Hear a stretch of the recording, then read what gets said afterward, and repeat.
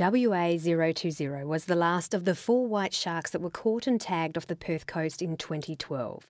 This shark was detected by various shark monitoring network, ocean tracking network and Department of Fisheries Cockburn Sound acoustic receivers on 9 days in October 2012 and again in Cockburn Sound between December the 30th, 2012 and January the 2nd, 2013.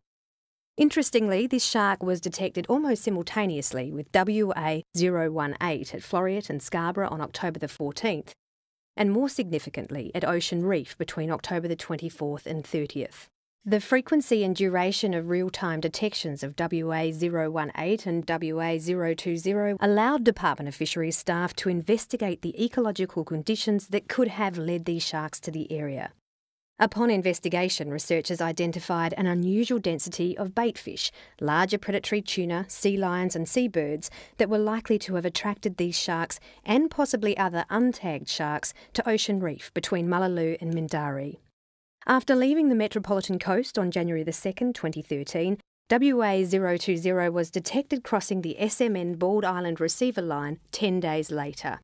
She was subsequently recaptured off the Perth coast on October the 15th, 2013 and was redetected by satellite-linked VR4G receivers off Scarborough, Floreat, Swanborne and Garden Island on October the 26th and November the 15th.